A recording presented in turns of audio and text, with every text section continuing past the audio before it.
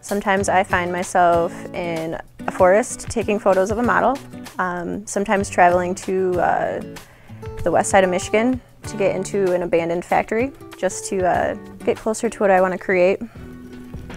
The process of taking photos with me, it depends on the location I'm in. I can usually find what I want to work with there, and it can usually be sparked by really anything.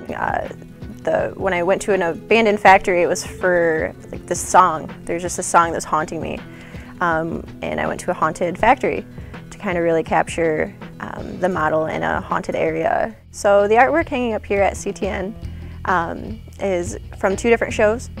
One from a show last February, so it was pretty gloomy. That's where the black and white ones come through, and I really wanted to step out of my comfort zone.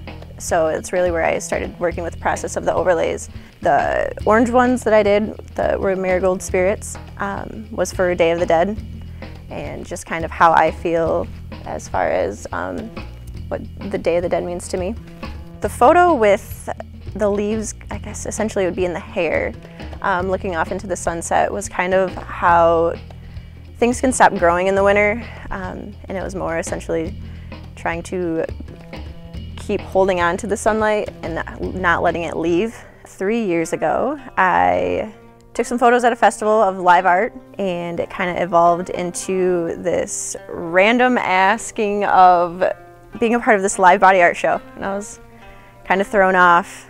And since then, it has been 3 years, and I think we're like 15 art shows in.